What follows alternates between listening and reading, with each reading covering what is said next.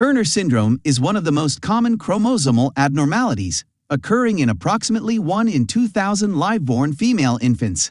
In a normal individual, there are 23 pairs of chromosomes. Out of these, 23rd pair is considered the sex chromosomes. They could be either XX or XY. In a healthy male, there is one X chromosome, which comes from the mother, and one Y chromosome, which comes from the father.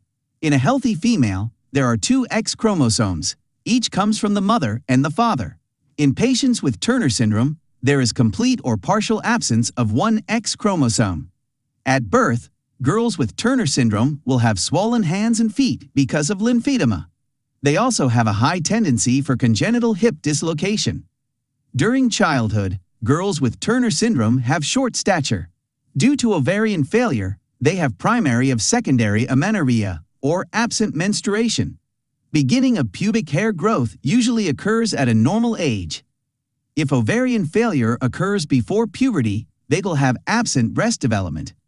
Other characteristic findings include the following: a high arched palate. In the eyes, they may have ptosis, strabismus, amblyopia, and cataracts. Epicanthal folds may be present. Posteriorly rotated or low-set ears. Hypoplastic or hyperconvex nails. A webbed neck. Increased carrying angle. Shield chest, where the chest appears to be broad with widely spaced nipples. Scoliosis. High blood pressure. Cardiac murmurs. And hypothyroidism. Diagnosis of Turner syndrome is made with a standard 30-cell karyotype analysis.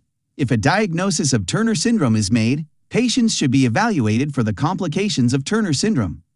This includes hormonal studies, including sex hormones and thyroid hormones. Celiac screening.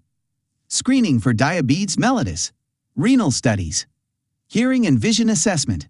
And echocardiography for cardiac problems.